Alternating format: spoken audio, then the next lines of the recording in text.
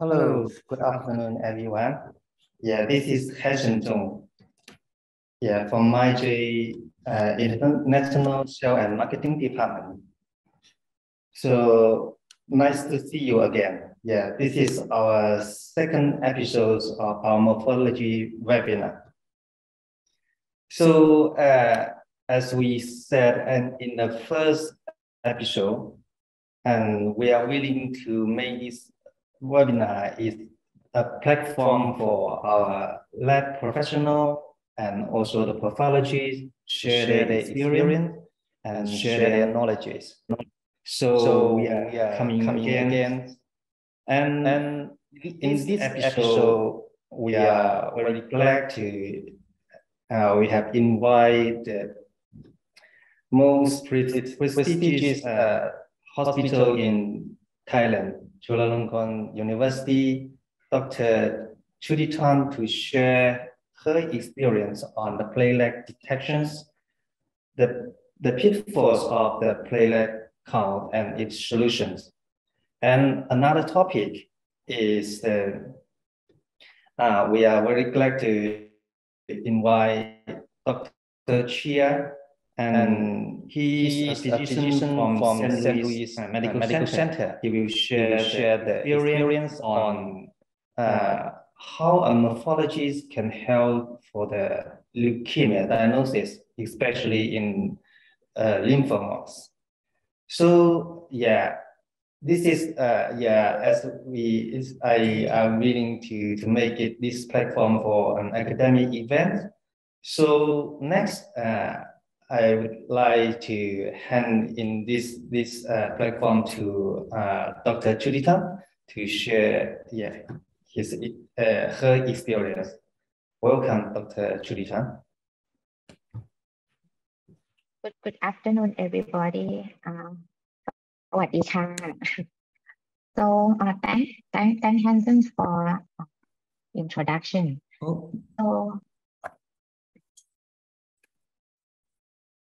sorry. Okay. I cannot hear your voice. Okay. Oh, really? So can you hear me right now? Hello.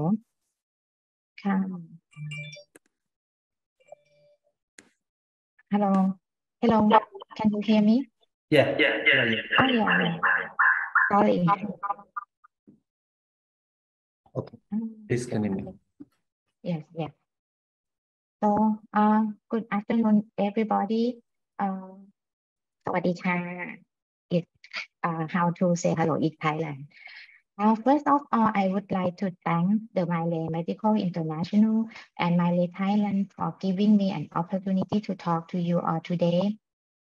And today, my topic is the pitfall of platelet count and its solution.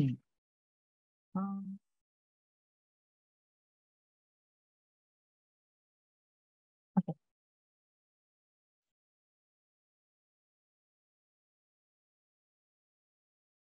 So in relation to this presentation, I declare no relevance of financial interest in the products or company.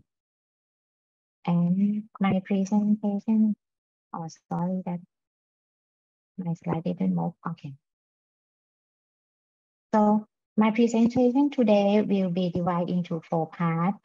First, I would like to give you an overview of platelet and the method of platelet count that was used right now.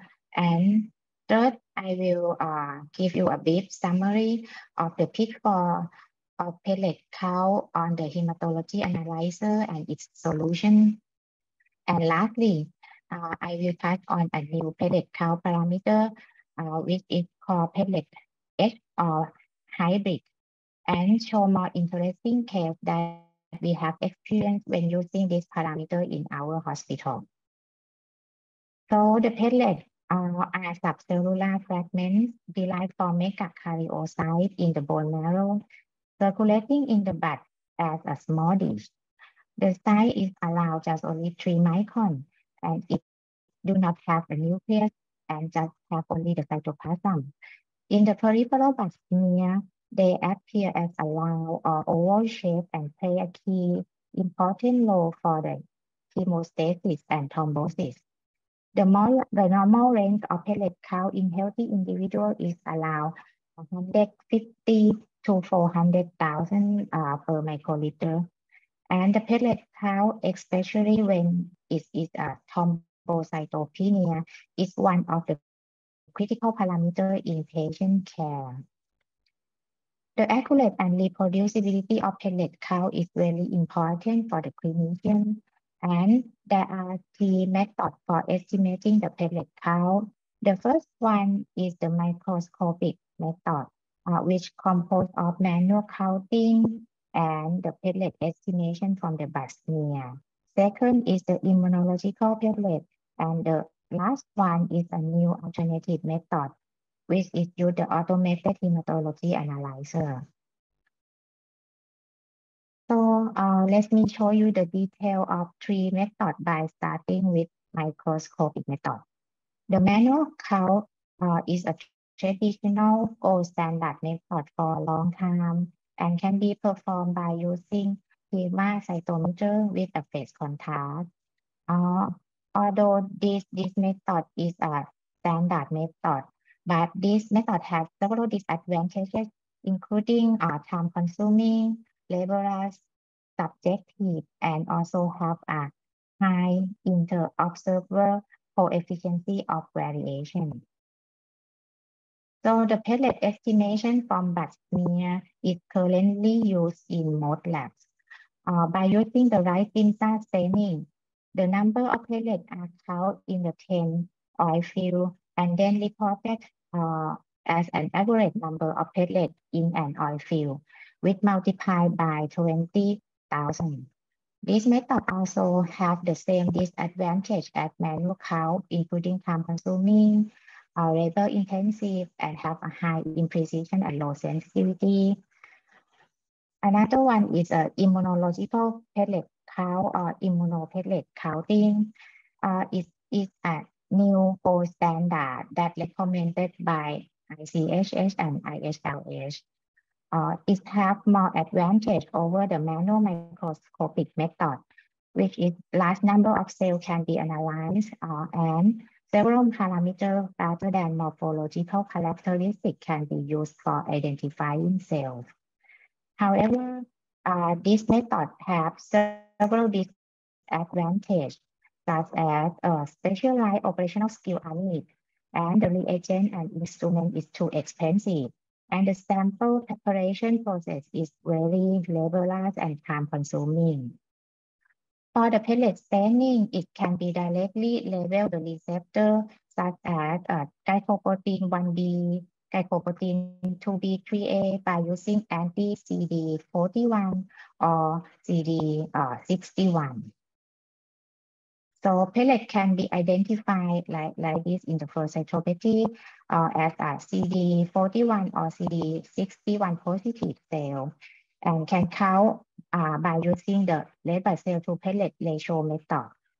From this formula, the platelet count can be calculated by dividing the number of known red blood cell count, which determined by impedance analyzer with the ratio of the number of red blood cell event to the platelet event.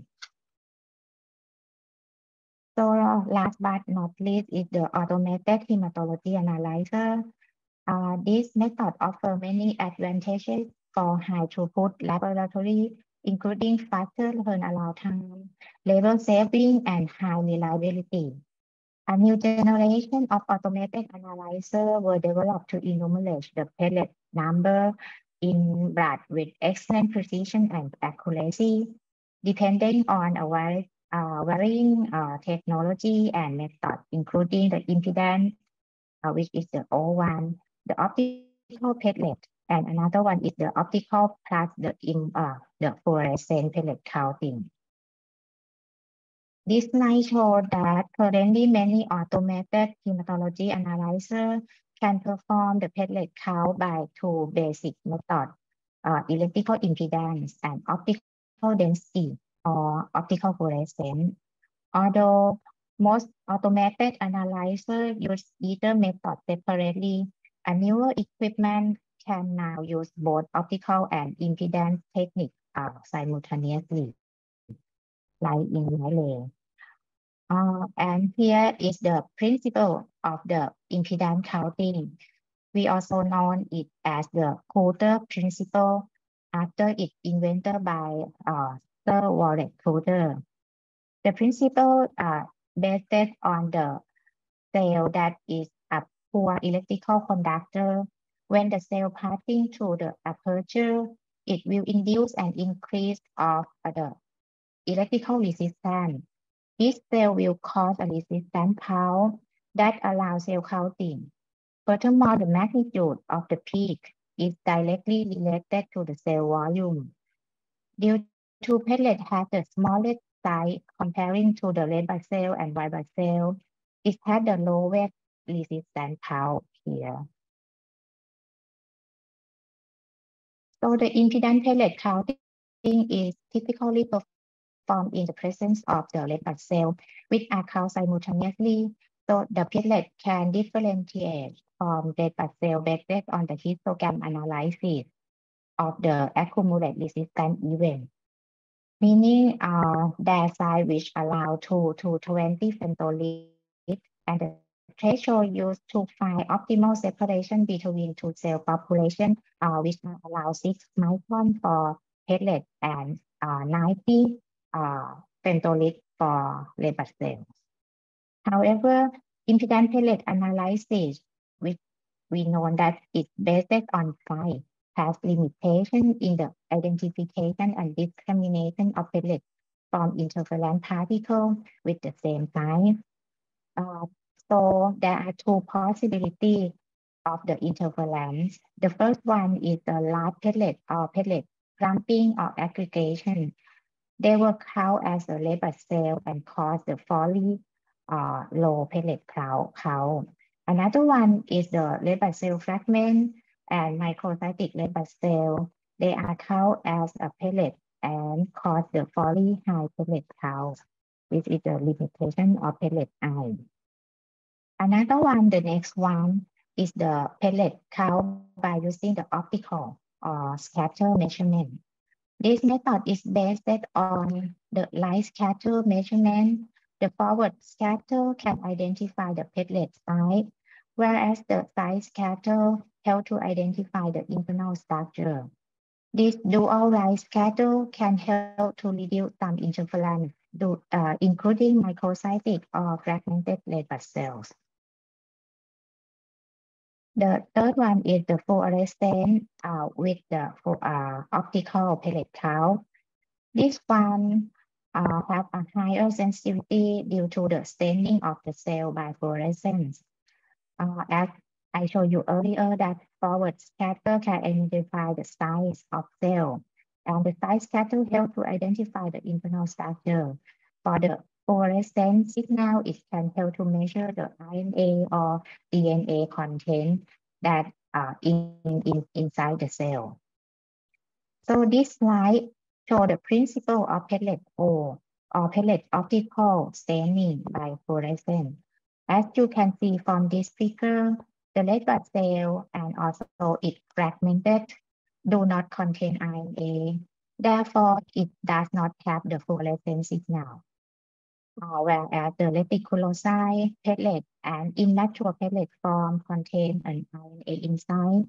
So they show the fluorescent signal, and the lowest fluorescent signal intensity is the mature platelet, this one. So the platelet all have more advantages than platelet I. It helps to reduce some interference, as you can see from this scattergram. The microcytic, this one, microcytic red blood cell and the large platelet or giant platelet can be clearly identified from the normal population. The microcytic red blood cell and also the red blood cell fragment are the non-fluorescent dot, and the large platelet have a stronger fluorescent signal than normal platelet. As we know that the platelet count by automated analyzer offer many advantages for high throughput laboratories, including faster turnaround time, labor saving, and high reliability. However, there are also some pitfalls for watch out and its solution for coping with. For the platelet count, there are two major errors. The first one is the folly decrease of the platelet count is less than 150,000. And another one is the folly increase of the platelet count. The important one is the folly decrease in the clinical management. So let's start with the situation that caused the decrease in platelet count. The first one is the pre-analytical error.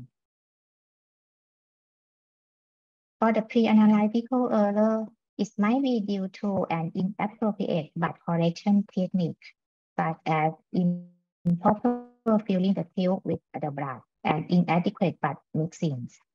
For the EDTA tube, it requires at least 8 to 10 times inversion to mix the blood with anticoagulant. Sometimes the pre-analytical occur as the microclot, and you can see it in the blood smear that you found some fibrin in the blood smear, or sometimes you can found the platelet count.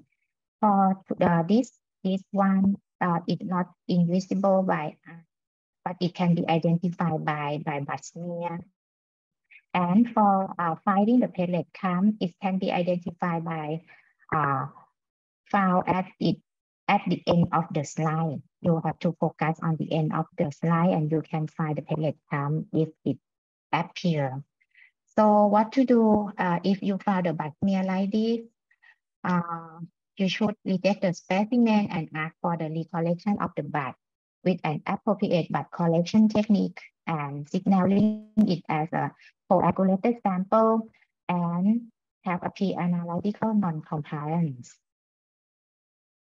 So move to the second one, the platelet clump or platelet application. The platelet clump is defined as the presence of the at least 5 attached platelets together. Like here, you can see it's on the blood smear.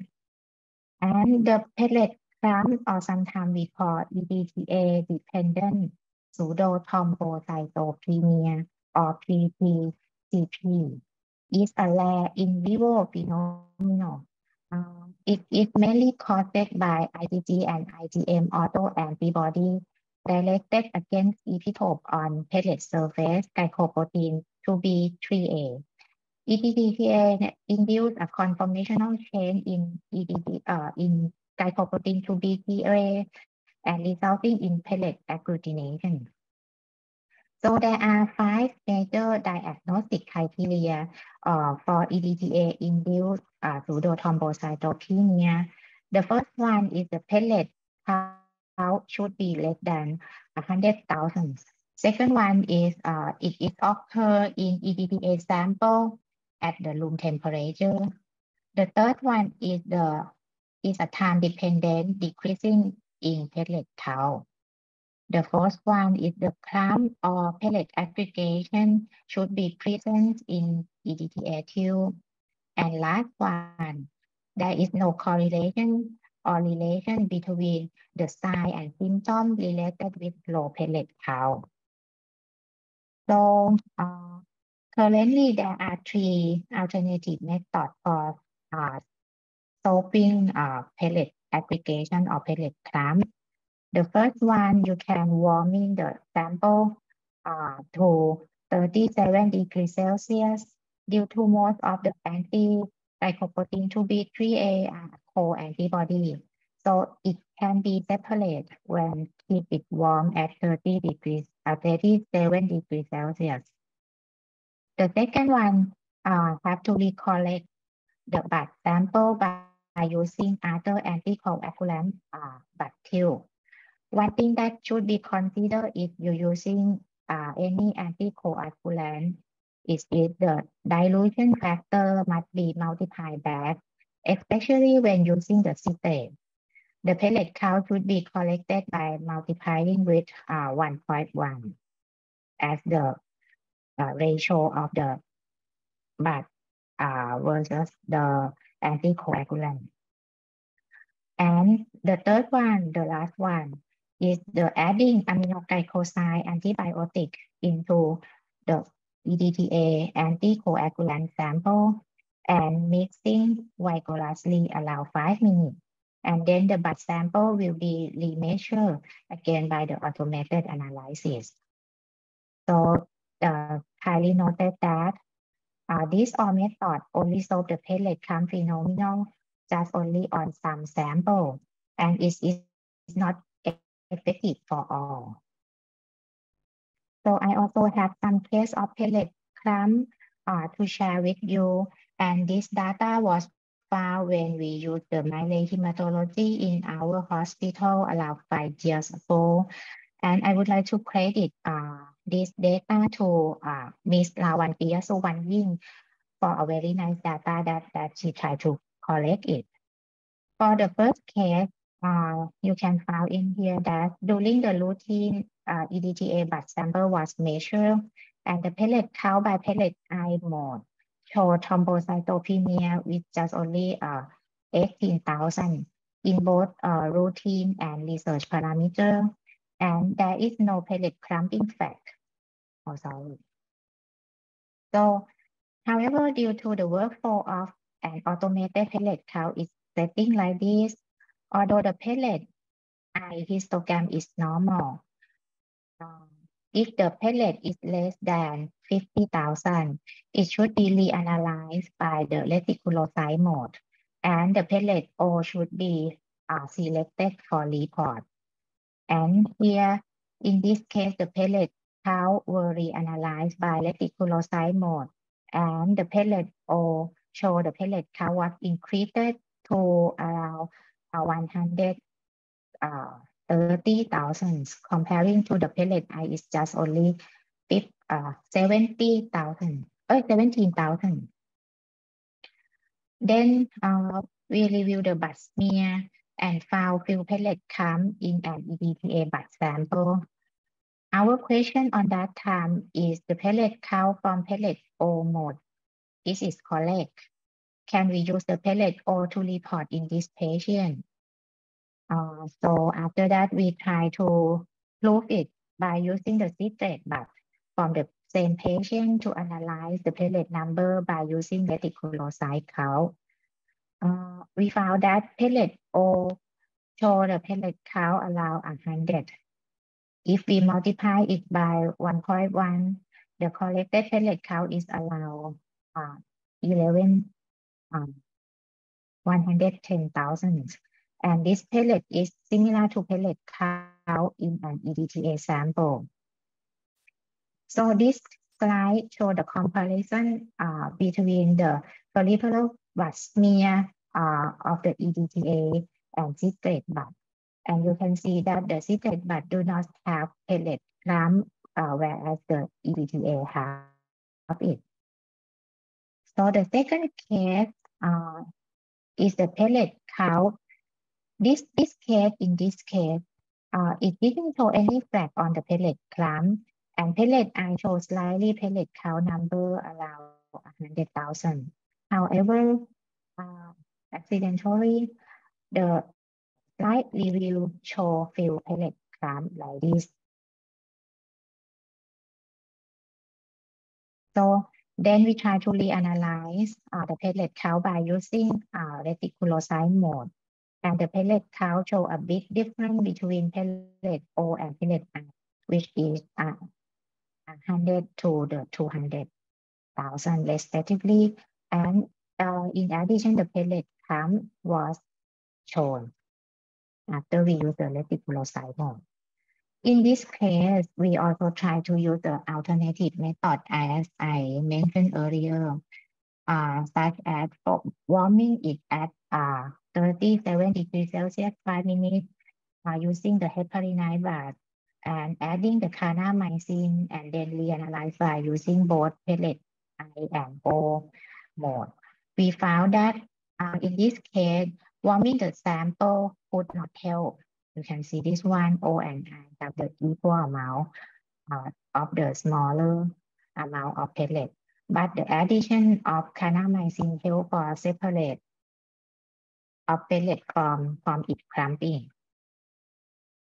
On that time, 5 years ago, we didn't know that why a new automated analyzer can help to count the pellet in case of pellet clumping. And here is then an answer after that.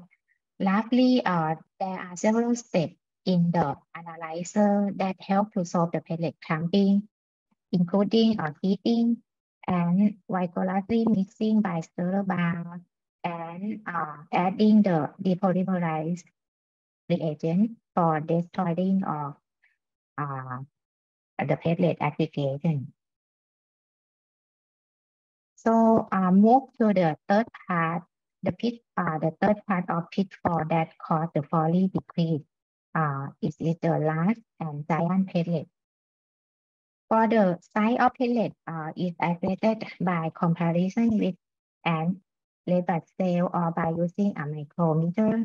According to a large platelet, have the size between half or an entire red blood cell of 4 to 7 micron.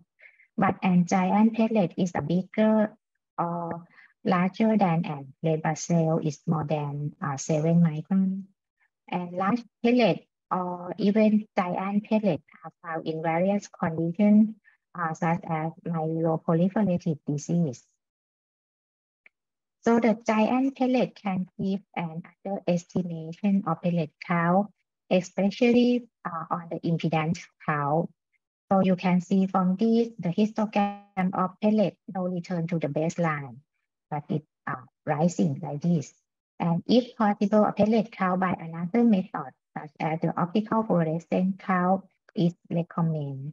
And so how to report in this case if you found large or giant platelet? It's recommended to use another counting method such as platelet O and report it instead of the platelet I. And in the report of the CDC, you should mention that giant platelet are found. So the last one of the pitfall when pellets have a Foley decreased is the pellet satellitism. So pellet satellitism is a rare in vitro phenomenon that typically seen in the EDTA anticoagulanted blood and induced by adherence of the platelet to the mature white blood cell, especially for the neutrophil, and forming like this as a lozenge. Pellet satellitism has also been reported around the lymphocyte and other lymphoma cells also. So how to report when you found like this? The first one, you can use the blood to correct the blood in a new seated anticoagulants and measure it. But some report also show that pellet satellitism show only the underestimation of pellet count is very mild and can be neglected. So for this, you can just only report in the CBC by either not collecting the pellet count and report only the pellet satellitism was found, something like this. And this slide, I would like to show you that it is the decision tree for thrombocytopenia when you found the Foley decrease in pellet count, which mostly occur by pseudothrombocytopenia and its solution that I talked before. So let's move to another one, the pitfall of pellet count that can cause the Foley increase of the pellet. The first one is the fragmented red blood cell. Here, they show the ion deficiency anemia person which had a lot of the red blood cell fragments, like a pachytocyte and have an extremely microcytosis.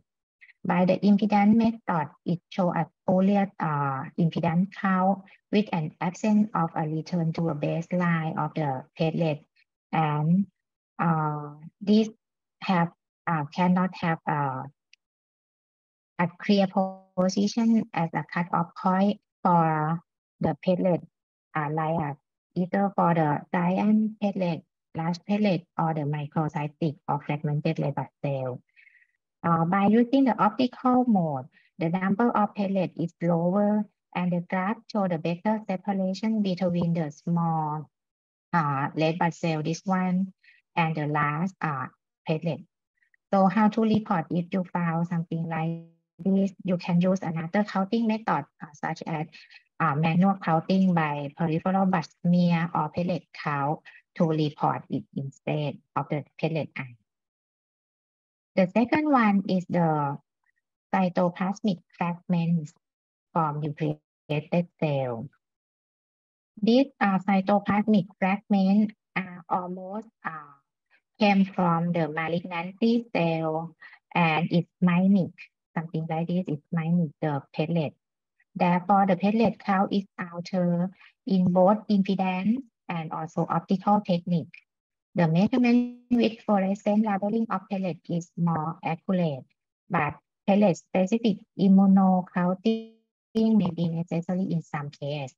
However, the simple method is to do the supravital staining with the dye to identify the pseudo platelet and also the platelet, this one. So how to report in this case, you can use another counting like a platelet or immunological platelet as I mentioned, and do specific staining and do the manual counting. So the third one, another cause of poorly increased of platelet count is the cryoglobulin. The cryoglobulin, the immunoglobulin or immunoglobulin complex, with characteristic by precipitation at temperature below 37 degrees Celsius, and is associated after reheating it at 37 degrees Celsius.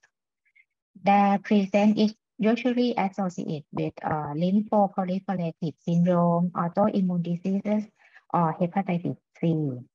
And the cryoprecipitate disturb the reading of the platelet count, since a small precipitate can induce pseudothrombocytosis, allowed here. And how to identify? Cryoprecipitate are visible when fresh blood is examined under a phase contrast microscope. And for the peripheral, in the peripheral blood smear, you can see some morphological like this, because the cryoglobulin are translucent and colorless. Sometimes you can see something like a pitted surface of the red blood cell. So how to report or cope with this problem? You can heat the blood sample at 37 degrees Celsius for at least 30 minutes, and then rapid reanalysis and report the platelet count. The first one is the lipid. Here it shows the lipemia create the turbidity of a sample, and is a result of the accumulation of lipid particles.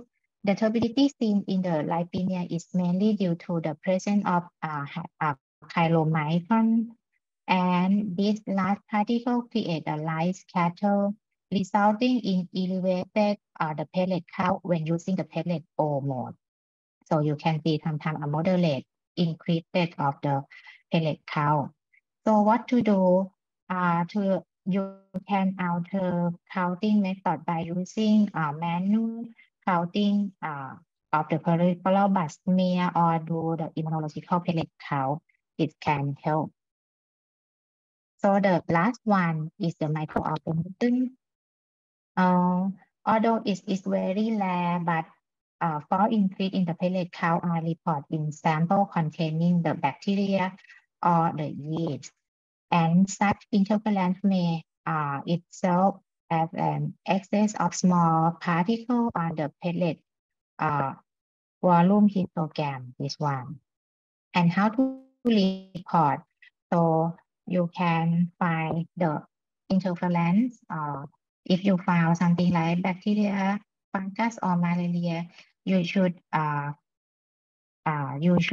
stage the microorganism that you found on the blood count report with the same with the technique of the platelet count that you use in the report.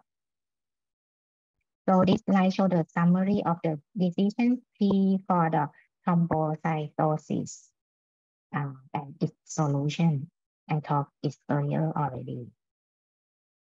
And lastly, I would like to end up my talk with an experience using a new optical platelet parameter that was developed in the BC700 series in my hospital, King Chulalongkorn Memorial Hospital. This hybrid, or we can call hybrid or pellet H, is a zero-cost pellet count parameter, which claim that it is accurate with an anti-interference ability.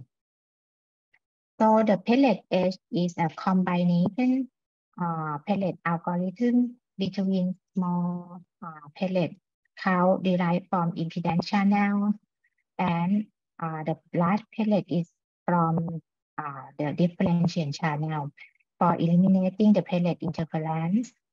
So this one is show the different in the different channels. The light red blood cell and pellet particle are located in the ghost area of the scattergram.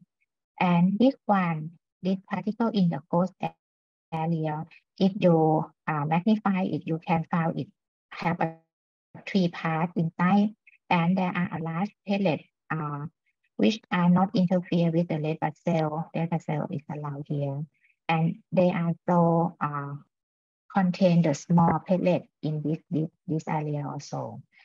And they also have the reticulocyte, which have a higher fluorescent signal intensity than the red blood cell here. So this figure shows how the pellet algorithm derived from, as I mentioned, that the pellet, the smaller one, is derived, this one, from the pellet impedance channel, and it combined with the large pellet from the differential channel. So that's why we call it a pellet H or hybrid. So I would like to show that the clinical case that we found in our hospital when we using BC700 series at our site. In this case, it is a red blood cell fragmented. The red blood cell fragmented was fractured by the instrument, and the fragmented red blood cell value is around 3.2%. And you can see from the histogram, the tail of the pellet histogram was elevated, which suggesting that red blood cell fragment may be present in this sample and causing the false high platelet count in pellet eye. And here, when we look at the microscopic exam in the blood smear, it revealed the evidence of red blood cell fragment in this case. And the comparison of pellet parameter from BC700 series, the pellet I, pellet H, and pellet O. When we compare these three parameters with the flow cytometry, which is a reference method, it showed that the pellet H and O was closer to those of the flow cytometry in the presence of red blood cell fragment. This data support that pellet H can accurately measure the pellet count. So another case is the case that contains the microcytic red blood cell. In this case, a microcytosis was fractured by the instrument, and when we look at MCV, you can see that it was only 61 femtolid. The The platelet alarm of the abnormal histogram and the tail of the platelet histogram was also elevated, and with suggesting the microcytic red blood cell may be present in this sample and cause the false high platelet count. You can see from platelet eye. So the microscopic exam revealed the evidence of microcytic platelet count. And when we compare the platelet three platelet parameter from the BC 700 series with the flow cytometer, we also found the same thing that platelet H and platelet O were closer to the flow cytometry. And this data confirmed that the platelet H can accurately measure the platelet count in the presence of microcytic red blood cell. So before ending this section, there are some take-home message about the platelet count. Although the automated cell counter is a backbone of the diagnostic laboratory with fast, accurate, and precise platelet count, the abnormal platelet count, especially the pseudothrombocytopenia, is become available, and the blood smear examination still required. The awareness of abnormal automated results that do not conform to the clinical profile can assist to correct the diagnosis. So thank you for your attention. That's all of my talk today.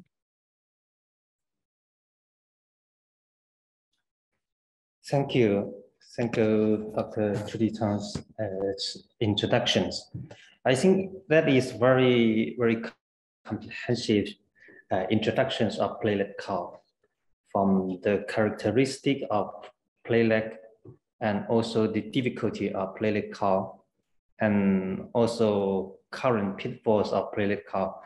As we all know that platelet count is the most difficult part in the cell count, like compare with WBC and RBC, yes. Majoy also invest or I think through a lot of effort to investigate the platelet count. So the platelet O and also the multiple platelet count technique is I think invent for this characteristic. And also, as mentioned in this slide, we can see that we have a new technologies of platelet H. Platelet H is an economical, very economical way to throw the platelet count issue. So especially for the medium or small size of hospital. So I think that is very good and sharing, and I think that in this slide, Dr. Chuditan also share a lot of morphologies of the platelet. So I benefit a lot. And so is there any other questions? Yes, for this section. I saw in the chat box, we have 2 questions. Yeah. The number 1 is multiple count, get multiple technique, I think, right? Is it applicable for all hematology machine? Yeah, as far as I know, I think currently multiple count techniques only in MyJ and Sysmex. Sysmex also have a platelet F, have a multiple count. And the second one, I think, could you see that question, Dr. Chuditan, the second question in the Q&A box? I didn't see it on. Yeah, brilliant, from Indonesia. How is the mechanism of kanamycin? Yeah. Oh, okay. How is the mechanism of kanamycin or amikacin can reverse the ETTA-induced platelet aggregation in vitro? Actually, there is unknown mechanism right now. That's why the kanamycin or amikacin can help for the platelet deaggregation. Yes. Okay. So I think there's on someone that may want to have, yeah, let's, and yeah, I think, yeah, our Another audience, question, right? yeah, they have question, Nisi, How, yeah. want to have something to share. Nisi Tonya, yeah, I have, yeah, unmute you, yeah. I have unmute you and you can, yeah, speak directly. And another, okay? Okay, so maybe that is a mistake in the hands up. Okay, so if there's no more questions, I think let's move to the second part. Okay, and the second part is, yeah, is from our honor speaker, Dr. Francia Chia. Is from St. Louis Medical Center, the head of cellular immunology. So let's, yeah, Dr. Chia, let me hand on this platform to you.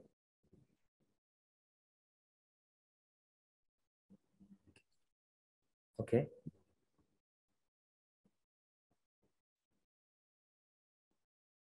Dr. Chia.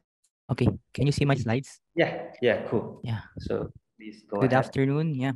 So my name is Francis, and to this afternoon, my task is to show you some morphologic pictures and to sort of give you some sort of technique to in assisting lymphoma diagnosis in peripheral blood samples. And this is a systematic review in hematology and hematopathology.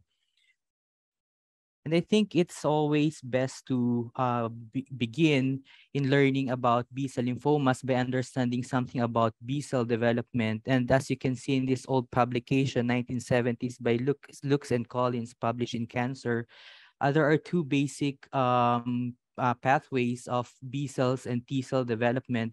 And because most of the lymphomas that we encounter in daily practice are B cells, and we're going to focus on B cell development and B cell lymphomas for today's talk.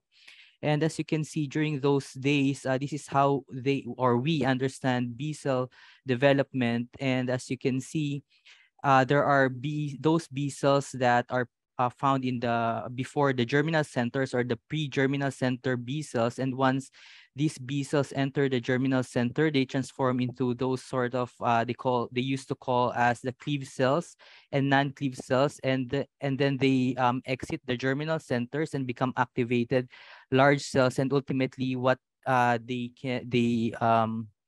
end up, it would be the marginal zone and memory type B cells and and terminal differentiated plasma cells. Can you see my pointer? Hello?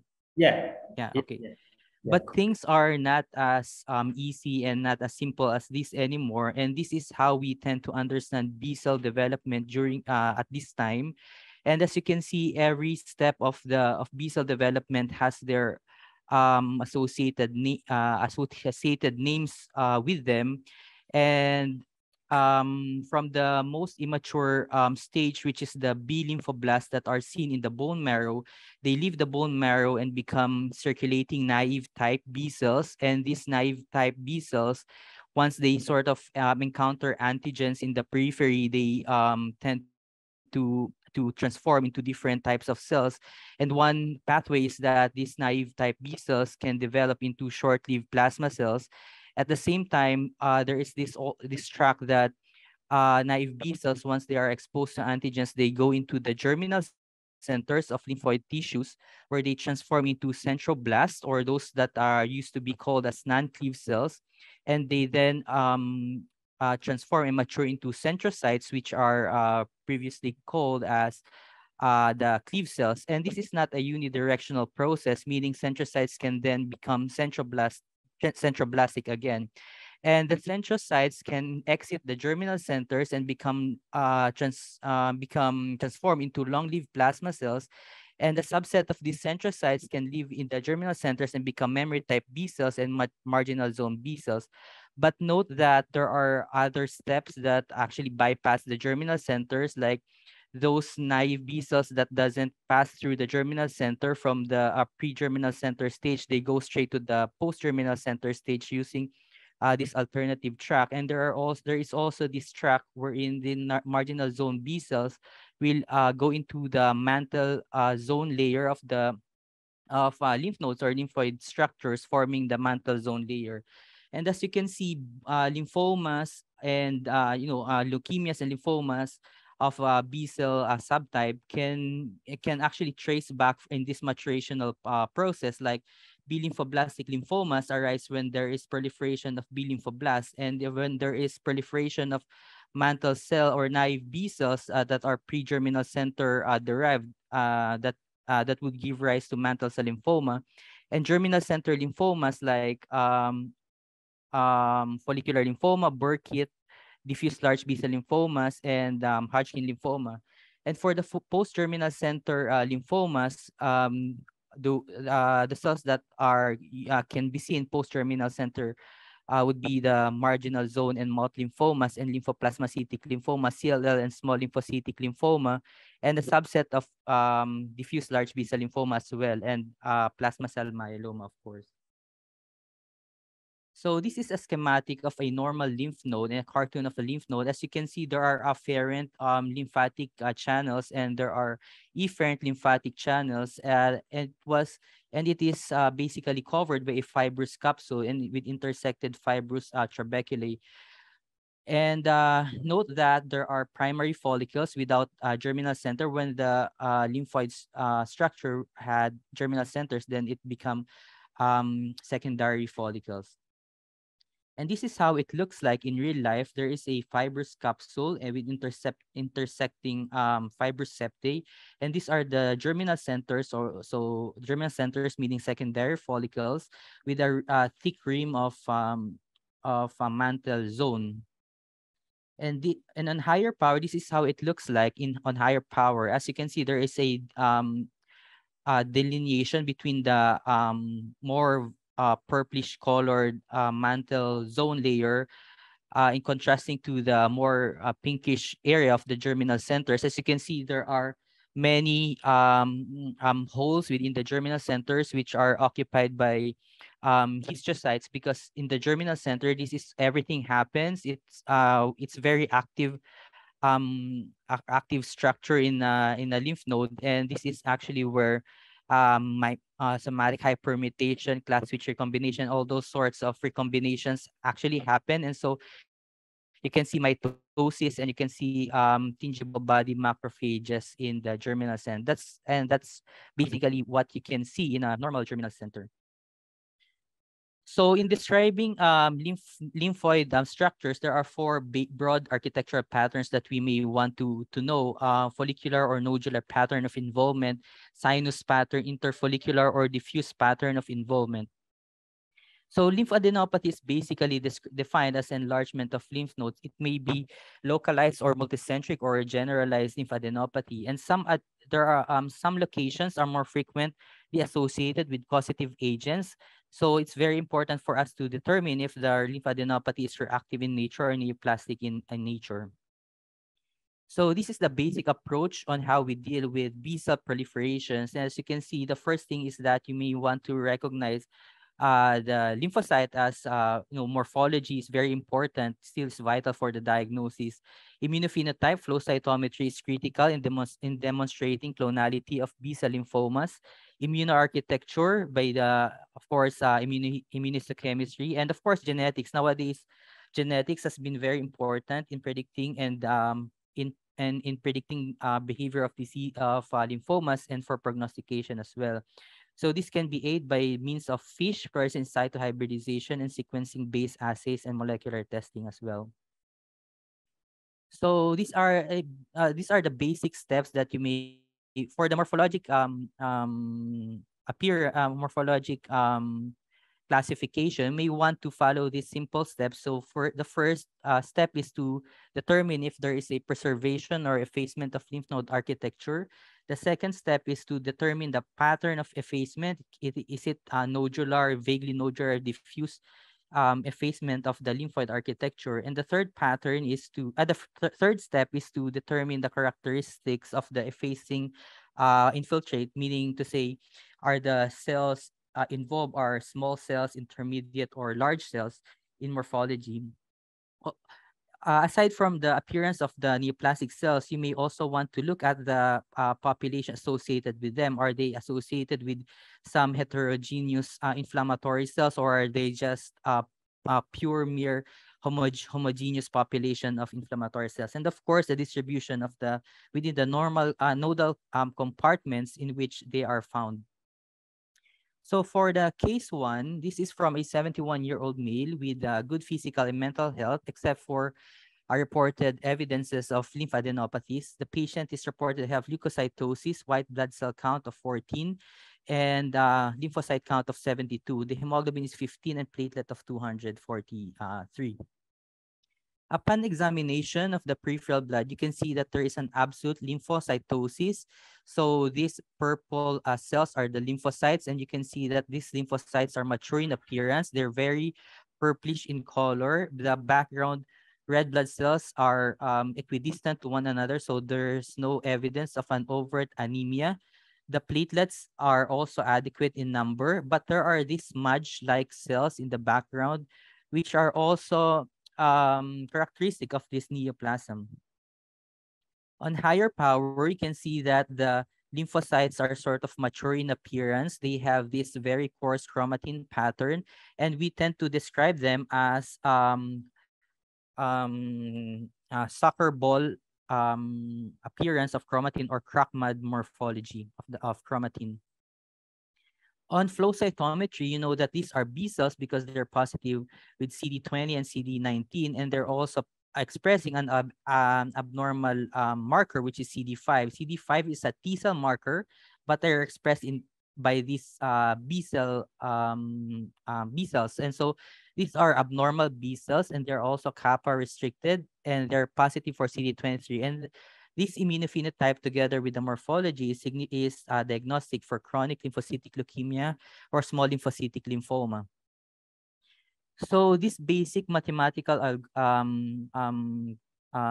calculations are very important for us to diagnose chronic lymphocytic leukemia. So WBC, you multiply that with the percentage lymphocyte, and you come up with absolute lymphocyte count. And absolute lymphocyte count, you multiply that with the abnormal or clonal B cells, and then you come up with abnormal B cell count.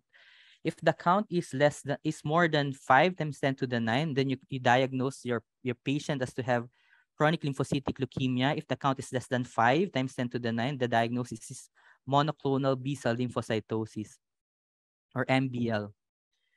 So the lymph node biopsy of this patient, it shows a total effacement of the lymphoid architecture. You don't see any evidence of reactive germinal centers in this slide, but this picture shows you some sort of pale areas, nodular areas that are more paler than the other areas.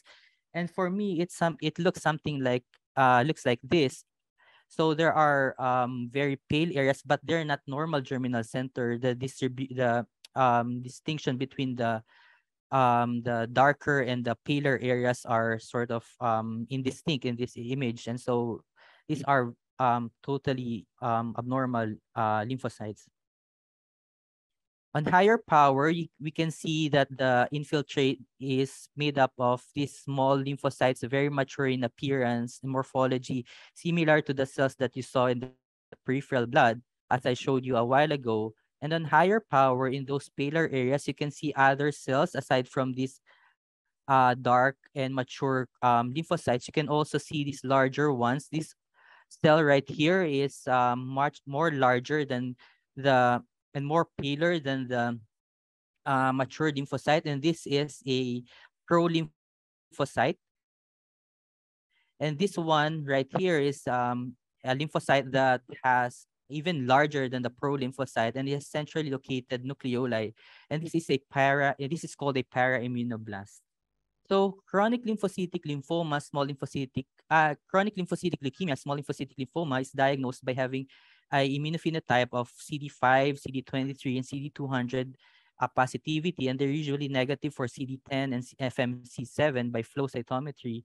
And they also are monotypic for light chains, and but immunohistochemistry is similar from the above immunophenotype, except that the CD20 is often uniformly strong, but not always.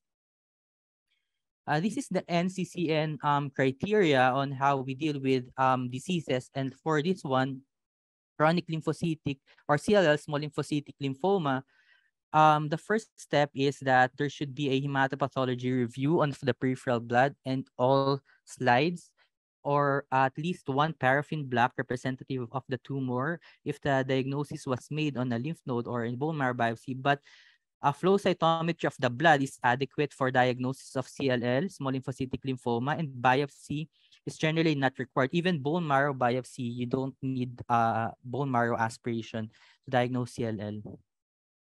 But aside from morphological and flow cytometric findings, they also recommend to do testing, genetic testing like FISH to determine aneuploidies like trisomy 12 and deletion 11q, deletion 13q, and deletion of 17p. Also, aside from FISH, you also may want to do sequencing like TP53 testing and sequencing, and of course, molecular analysis using testing of immunoglobulin heavy chain or IGHV mutational status. So basically, aside from morphology, you may want to do cytogenetics, cell of origin analysis, and mutational testing as well. So if you may take a look at this karyogram of a patient with CLL, you may actually be right when you see something that is any abnormality you may see here is I don't know, but this is a totally normal karyogram. So when you do karyotyping in CLL patients, you may almost always you can see normal karyogram, and therefore you may need to do FISH testing for us to see some cryptic abnormalities. And these are the chromosomes that you may want to target. You may want to look at chromosome 13 because this is the most common abnormality in CLL found in 50% of the cases, followed by 11q deletion, trisomy 12, and 17p deletion, which involves the TP53 gene. So it's very easy to remember, right? 11, 12, 13, 17. It is important for us to do cytogenetics or FISH in CLL because the prognosed survival difference of these patients.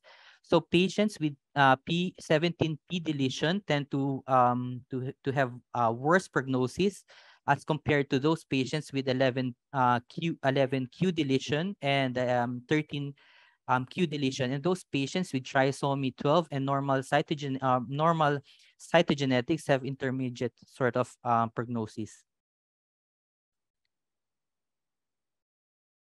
So aside from cytogenetics, you may also want to determine cell of origin status. As we discussed earlier, a subset of chronic lymphocytic, subset of the lymphocytes bypasses the germinal center, right? So you have like the pre-germinal center CLL, and they're called the non-mutated or naive CLL cells, and there are those cells that are found that arise post-germinal center or that have the mutated immunoglobulin heavy chains, and they're called memory type B cells. As I said earlier, in the germinal center, that's where most of the events actually happen. You can see mutations in the germinal center, and therefore, when the CLL traverses the germinal center and pass through the germinal center, then you eventually lead to get a mutated immunoglobulin heavy chains. Why is it important to determine cell of origin of CLL? It's important because the prognosis is also different in those patients with mutated and non-mutated CLL. So when you have mutated CLL, you have better prognosis as compared to the unmutated CLL. Aside from cytogenetics, and there are also a long tail of gene mutations you can see in CLL, small lymphocytic lymphoma. So TP53, it is routinely should be tested in all cases of CLL. ATM gene mutation, Notch1, SF3B1, MED15, and all these sorts of mutations.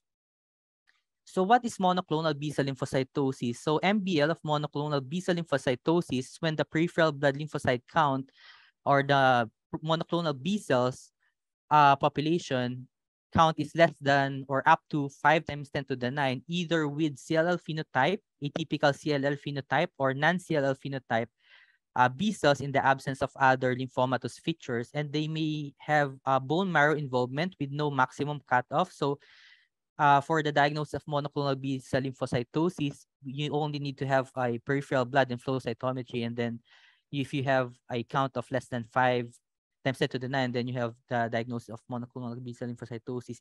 It leads to a major impact on our diagnostic practice because most monoclonal B-cell lymphocytosis don't progress to CLL, to an overt CLL. But they said that most CLL came from monoclonal B-cell lymphocytosis. Okay, enough with CLL, and let's go to case number 2.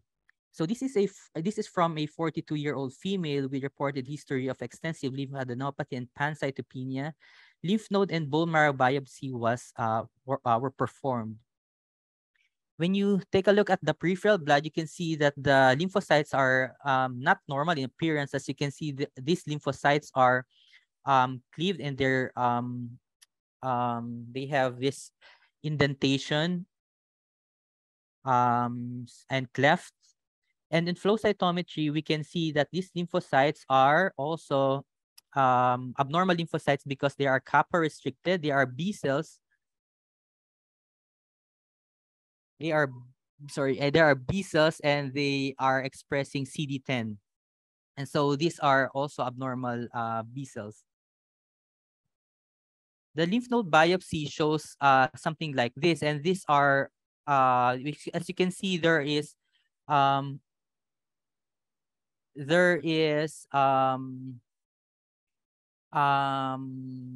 nodular pattern of involvement. As you can see, the nodules are made up of this sort of paler areas, which actually mimics a normal germinal center, but note that they are sitting back to back from one another, and there is a thin rim of mantle zone. And so this is typical for the diagnosis of follicular lymphoma. And in follicular lymphoma, what you see are these similar cells that you saw from the peripheral blood I showed you a while ago. There are these cleave cells, and there are these larger cells. And then in immunohistochemistry, you can see that the follicles are positive for BCL2, and this is pathognomonic for follicular lymphoma. So these follicles are B cells, they're CD10 positive, and they're BCL2 positive. This is CD3, and they're negative for CD3. The bone marrow biopsy shows diffuse infiltration of the bone marrow, and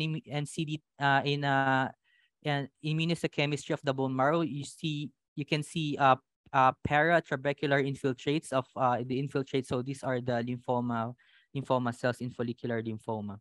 So in follicular lymphoma, we tend to grade them based on the number of centroblasts. So if you may want to return to the previous slides, these centroblasts are the cells that have that are larger and have peripheral localizations of nucleoli, and these are the centrocytes. Those cleave cells are the centrocytes, and the larger ones are the centroblasts. And in grading follicular lymphoma, we tend to score them based on the number of centroblasts per high power field. If the count is more than 15, then we grade them as grade 3 or high grade. If the grade is less than 15, that's low grade. Aside from counting number of centroblasts in follicular lymphoma, we also may want to determine the pattern of involvements, follicular, diffuse, and diffuse or mixed pattern. So follicular lymphoma is defined by, or is traditionally known to have the canonical translocation of 1418. However, only 85% of the cases you see the translocation 1418. In 15% of the cases, you don't see the translocation. And not all 1418 translocation positive cases are follicular lymphoma.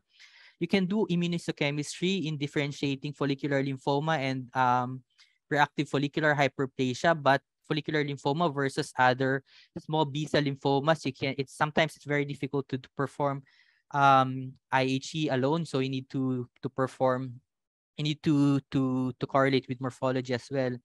And there are rare cases wherein there is a translocation 1418 positive by FISH, but the immunohistochemistry is negative for BCL2. It is due to point mutation of the BCL2 gene, leading to truncation of the BCL2 receptor for in immunohistochemistry, and it's found in 50% of follicular lymphoma.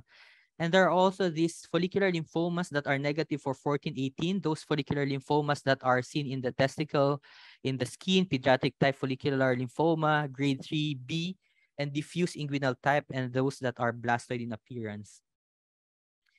So aside from cytogenetics and immunohistochemistry, we can also determine the behavior of follicular lymphoma by using molecular methods by mutations of histone modifying genes. And there is this 7-gene risk model of in follicular lymphoma, EZH2, ARID1A, ARID1A, MEF2B, EP300, and all these sorts of mutations. And aside from that, there are these panels of mutations that say if you have this 23 gene panel, wherein you have a higher progression for large cell lymphoma transformation. And so somehow it sort of helpful in predicting the behavior of follicular lymphoma. But right now at to this time point, we seldomly perform this testing. Okay, now for case number 3, this is from a 60-year-old male with reported history of lymphadenopathy and lymphocytosis as well as anemia. So this is an interesting case. As you can see, this is the peripheral blood. There are many abnormal looking mononuclear cells here. And as you can see, most of the cells have, varied appearance. They have this intermediate size. There are this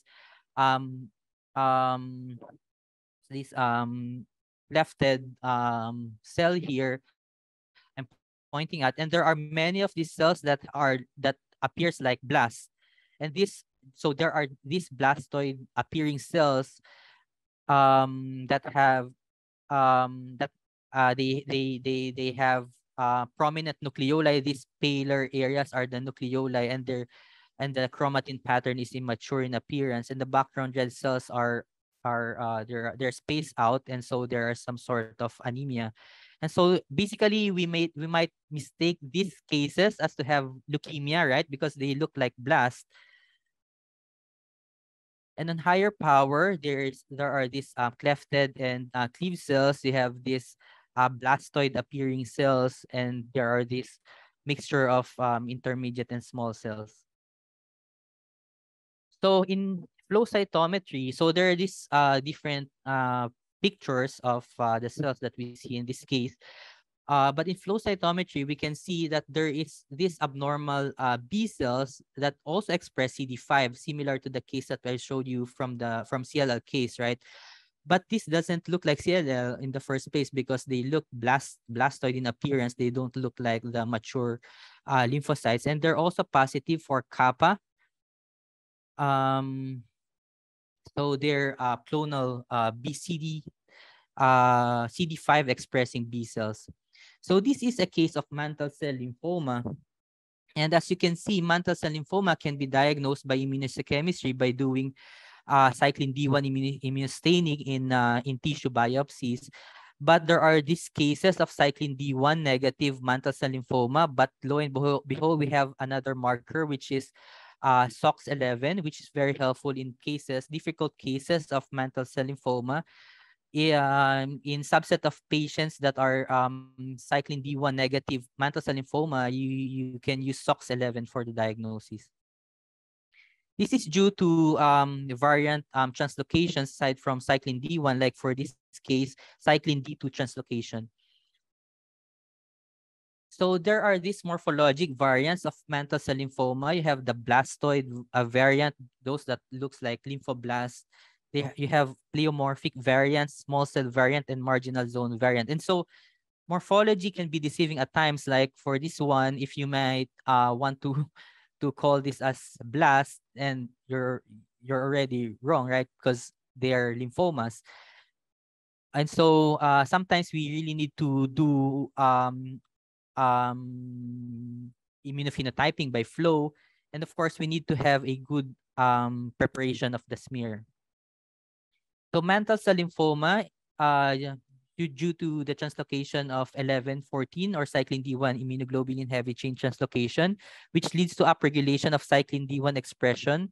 And cyclin D1 immunohistochemistry is fairly specific, but can also be found in diffuse large B-cell lymphomas, chronic lymphocytic leukemia, especially in those cases with proliferation centers, Hodgkin, hairy cell leukemia, Langerhans cell histiocytosis, Rossi-Dorfman diseases, plasma cell myeloma, anaplastic large cell, and nodular lymphocyte predominant Hodgkin lymphoma.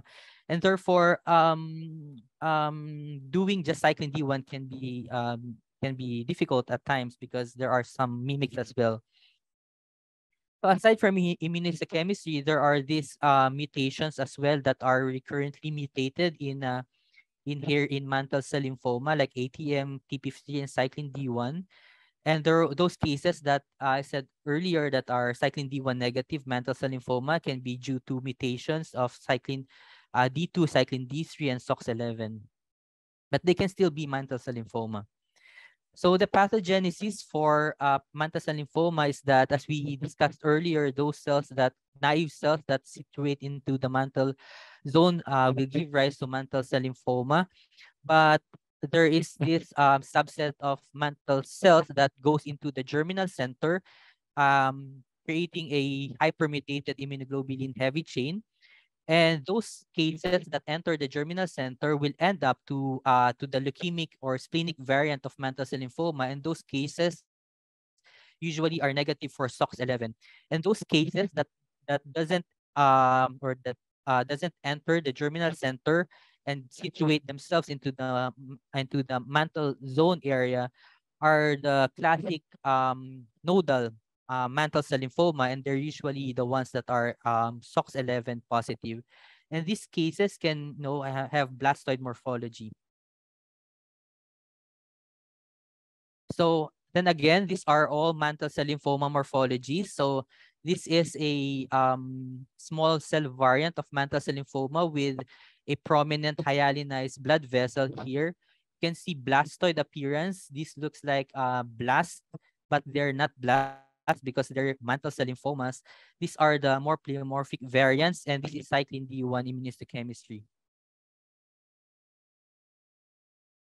So as you can see here, the gene expression profile of mantle cell lymphoma is different from that of Burkitt lymphoma, diffuse large B-cell lymphoma, PMBL or primary mediastinal B-cell lymphomas, and follicular lymphoma. And so this is really a distinct entity. Okay, now for the last case, this is from a 52-year-old female with massive splenomegaly and monocytosis as counted from the from peripheral blood smear, from the CBC analyzer. And when we take a look at the peripheral blood smear, we can see this round appearing lymphocytes, and we are all familiar with these lymphocytes from our hematology course, right? And they have these frayed borders, and they look like hairy cells, right? And these, in fact, are hairy cell leukemia. And so hairy cell leukemia, they usually situate in the monocyte gate in flow cytometry, and they can be mistaken as monocytes, but they're not monocytes. They're hairy cell, they're lymphocytes, and they're lymphocytes because they're CD20 positive, right? And they're expressing CD103. And so this is a diagnosed case of hairy cell leukemia. So hairy cell leukemia is due to some mutations as well. So there is this BRAF V600E mutation that is found in over in nearly 100% of the cases. And so it's very, very difficult. You can diagnose hairy cell leukemia by doing BRAF mutation. But of course, BRAF V600E mutation is not exclusive, of course, in hairy cell leukemia. It can be seen in other neoplasms as well. And what is BRAF? BRAF is downstream of RAS pathway, and they're upstream of MAP kinase pathway. And there is this variant that are usually BRAF negative. They call it from the WHO as hairy cell leukemia variant. But on the upcoming WHO 5th edition, it will be removed and will be named under the umbrella of splenic B-cell lymphoma or leukemia with prominent nucleoli in the fifth edition of WHO. And this is the basic immunophenotype of hairy cell leukemia. So CD11C, CD25, 103, 123, 200 annexin. Cyclin D1 also is positive in hairy cell leukemia and BRAF. So this is a bone marrow sample from a patient with hairy cell leukemia. Where is the hairy cell leukemia in this image?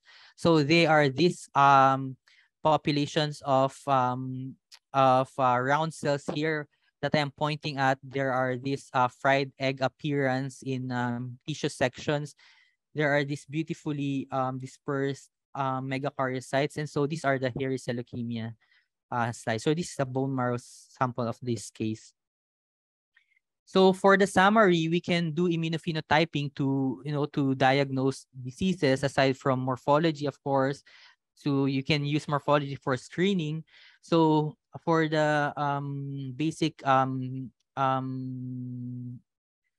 diagnostic algorithm, we see that the lymphocytes are B cells because they're CD20 positive. We can check for if the cells are CD5 positive. If CD5 positive, you do cyclin D1, and if it's positive for cyclin D1, it's most likely it's mantle cell lymphoma. And if it's negative for cyclin D1, we can do CD23, CD200, and then you can diagnose CLL, small lymphocytic lymphoma. And diffuse large B-cell lymphoma can sometimes be CD5 positive as well in a minority of the cases. If the CD20 positive, CD5 negative, you can do CD10, and then you do BCL6. So you can see if, you can diagnose follicular lymphoma, diffuse large B-cell lymphoma, and Burkitt lymphoma as well. If CD5 is negative, CD10 negative, you can do BCL6 when it's negative. That can be marginal zone or mouth lymphomas, lymphoplasmacytic lymphoma, hairy cell leukemia, and diffuse large B-cell lymphoma.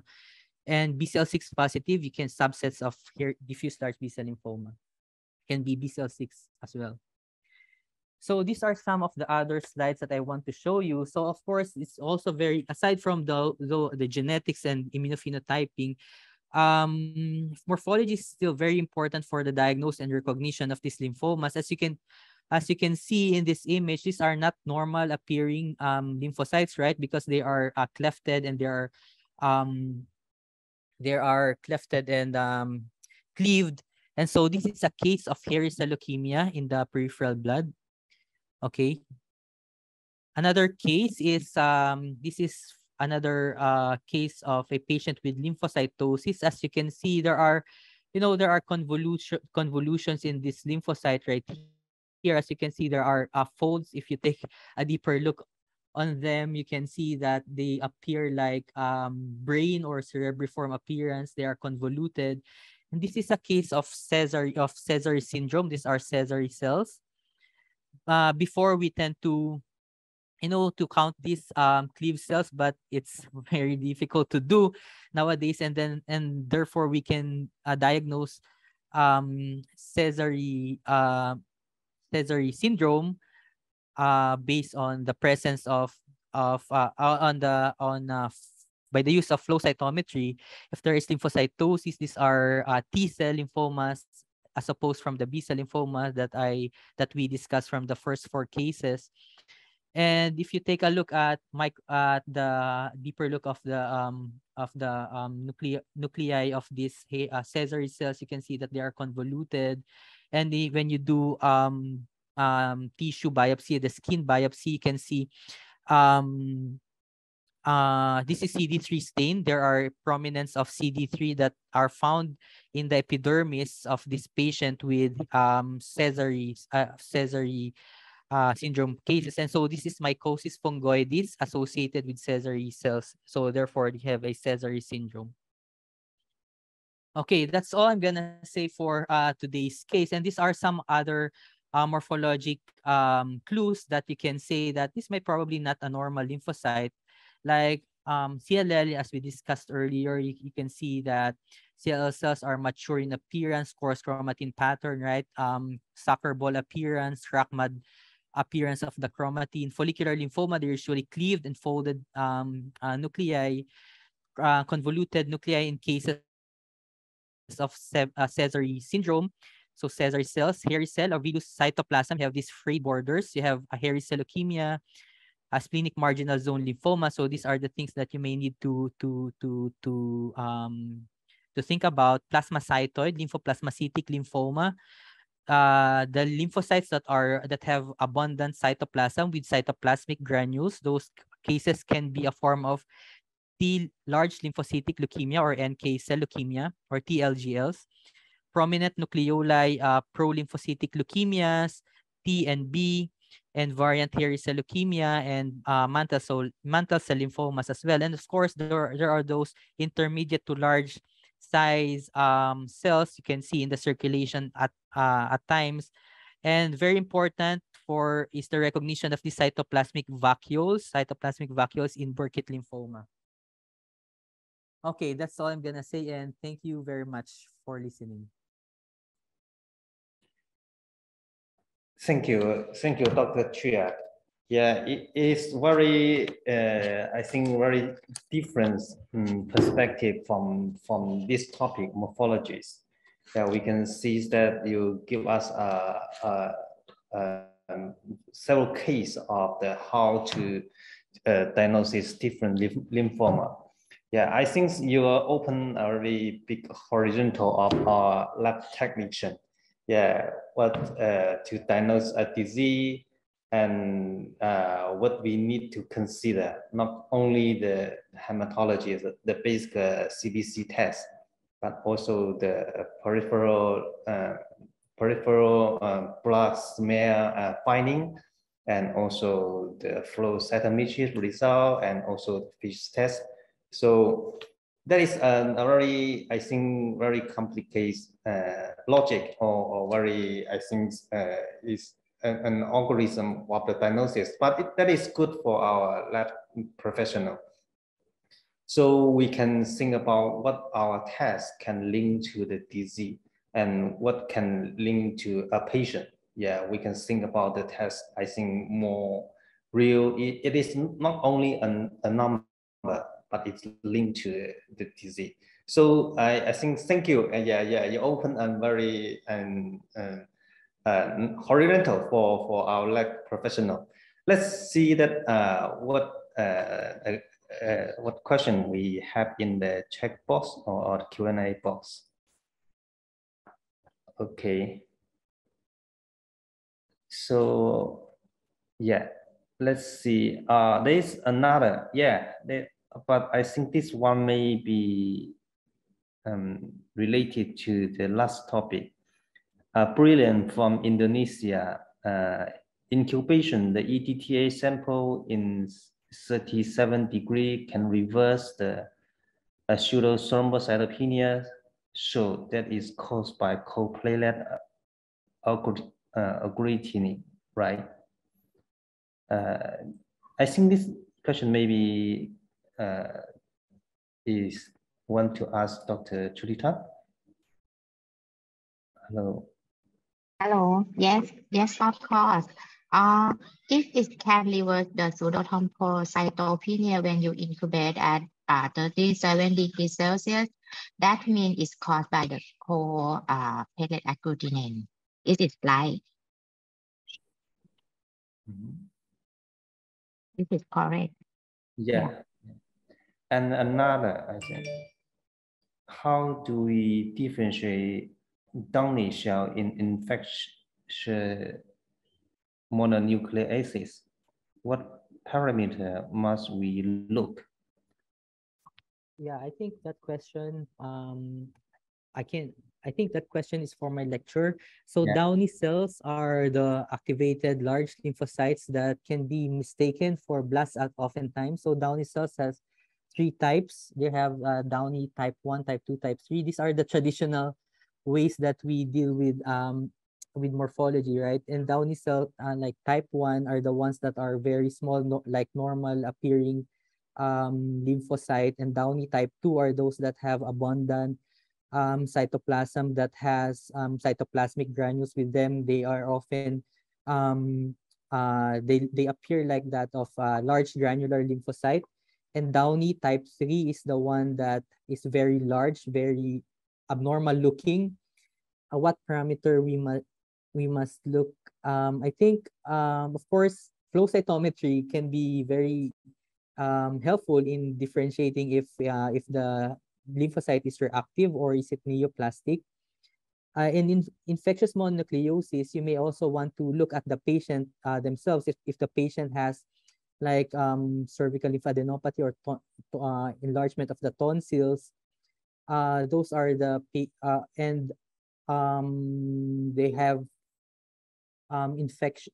They are um, positive for like EBV infection, of course, and that's very helpful in differentiating patients with infectious mononucleosis, because sometimes even in biopsy samples, it's very difficult to determine to know if it's infectious.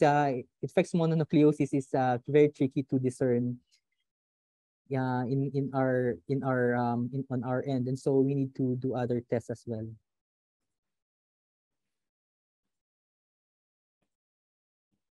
Okay. So let's see whether they have other question.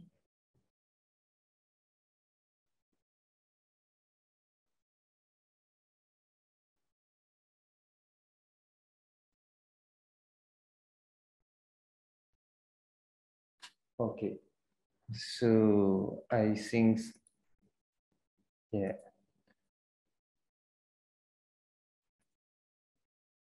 Someone raise their hand. Yes. So you can, yeah, unmute. Yeah, I will unmute you, and you can, yeah, to raise. Okay. Yeah, Yeah. please. Yeah. Okay. Is my voice is clear? Yeah, sure. Please go ahead. Thank you very much. My question for Dr. Francisco Tria. Thank you very much for your interesting presentation. I have two questions, Doctor.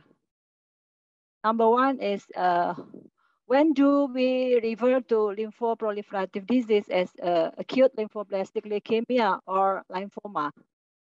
And secondly, have you experienced the transformation of acute lymphoblastic leukemia and relapse into lymphoma? Because we meet the case, the morphology after therapy is resembled to Burkitt lymphoma or lymphoma. we don't, we are not sure. And how to make sure what antibodies for immunophenotyping are used. Thank you very much. Sorry for the first case. Yeah, I'm Ratna from Indonesia. Sorry for the what's the first case? First question again? Sorry. Okay. When you refer to lymphoproliferative disease as acute lymphoblastic leukemia or as lymphoma, Okay. what to differentiate?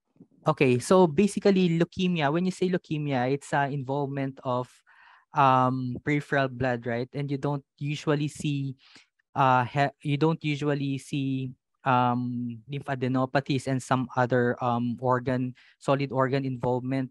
And so if you have so that's basically the definition of leukemia. You have bone marrow and peripheral blood involvement of the neoplastic cells. So look, acute leukemia is basically the presence of blast or the immature cells. You can see them in the peripheral blood, in the bone marrow. And so sometimes really by morphology, it's very difficult to differentiate between a lymphoma, like what I showed you from my presentation, in the case in such in the case of mantle cell lymphoma. The lymphomas are sometimes, the mantle cell lymphoma can present as blastoid cells. They really look like blasts. And so in my practice, I don't usually say that I saw like a blast in the peripheral blood. I can just say like atypical mononuclear cells found in the blast, circulating in the blast. By morphology, it's blastoid in appearance, and then I recommend flow cytometry, because in lymphomas, the it's lymphomas are usually mature lymphocytes, right? And therefore they can be differentiated from leukemia, which are immature lymphocytes by means of flow cytometry. And by flow cytometry, you can use the CD45 and side scatter plot, and lymphomas usually goes into the the lymphocyte gate. Most of them goes into the lymphocyte gate, and blast goes to the blast gate. And so you need to do flow cytometry to differentiate. Okay, about the classification of ELL, acute lymphoblastic leukemia, the Burkitt lymphoma is close to lymphoma or leukemia. Yeah. So before Burkitt lymphoma, I think years ago, we tend to classify lymphoblastic leukemia as to L1, L2, L3, right? If you can Yes. actually remember that's an old classification. But right now, we don't do that classification nowadays. Before Burkitt lymphoma leukemia is L3. But right now, that's totally a lymphoma. So it's basically a mature type of neoplasm. So Burkitt lymphoma is a lymphoma. Can be seen in the bone marrow and in the other solid organs as well, lymph node as well. Okay, so we must revise the classification FAB, yeah, France Yeah, Capritis for yeah. for So right now we lymphoblastic follow. leukemia. So right now we follow the WHO classification, and Burkitt Okay. lymphoma is now different from leukemia. Okay. Thank you very much, Doctor. Yeah, greeting from Indonesia. Thank you.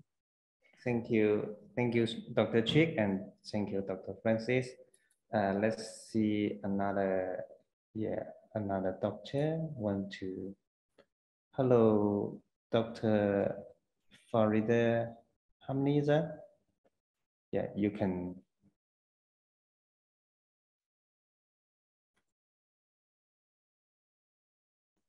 Okay.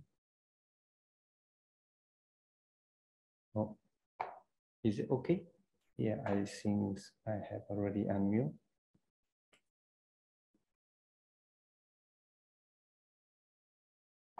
Okay. Yeah, I think maybe it's a misclick.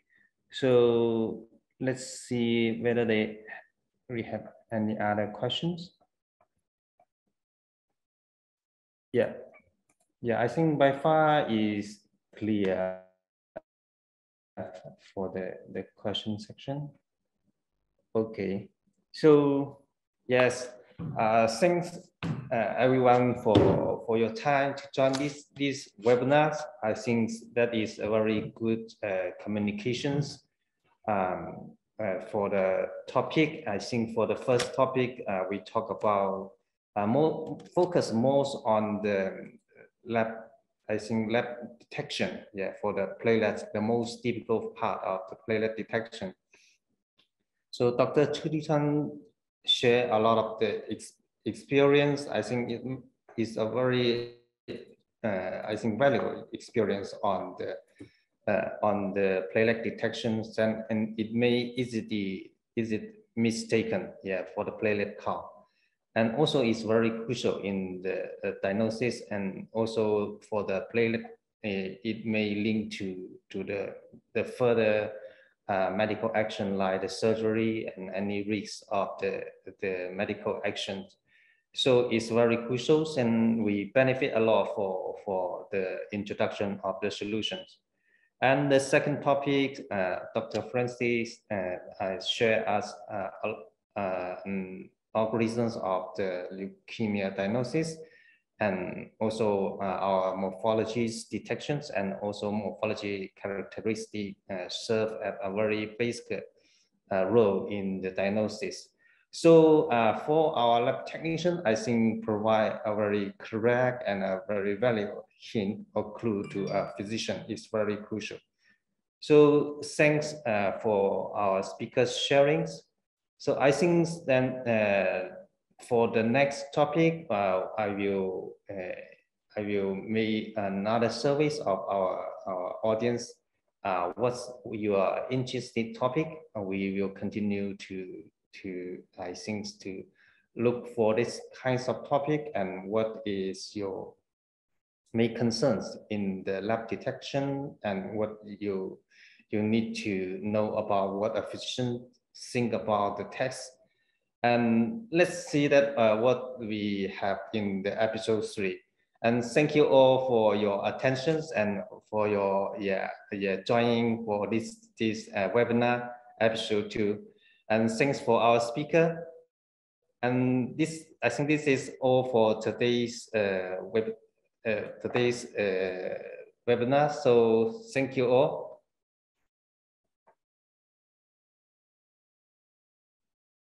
Bye-bye. If you have any other questions regarding our webinar, please contact me or contact our local representative. And yeah, we would like to help.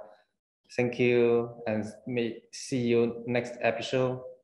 Thank you all.